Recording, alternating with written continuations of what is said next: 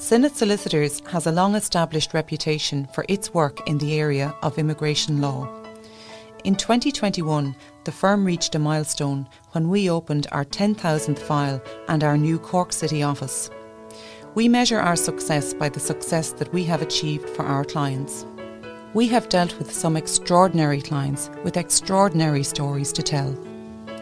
Sanjay Q from China, who is fluent in Irish and now lectures Irish at University College Dublin.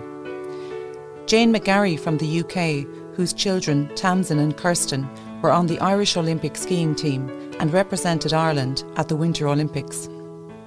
Omar Abdel Wahid from Egypt, who represented Ireland in squash in the European Championships in 2019. Yadam Siza from Burundi, whom we reunited with his daughter Dodila after 22 years. Mohammed Direr from Somalia, for whom we got citizenship in 2021 after a record 8 attempts, a High Court application and 26 years in Ireland.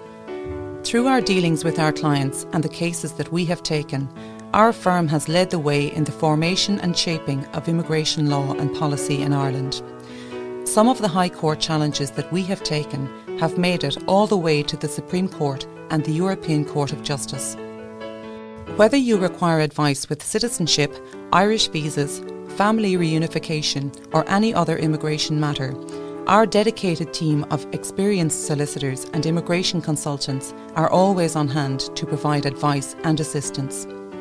We brief the top immigration barristers in Ireland to litigate our clients' cases, and we are proud to say that our clients' success is testament that our hard work and dedication pays off.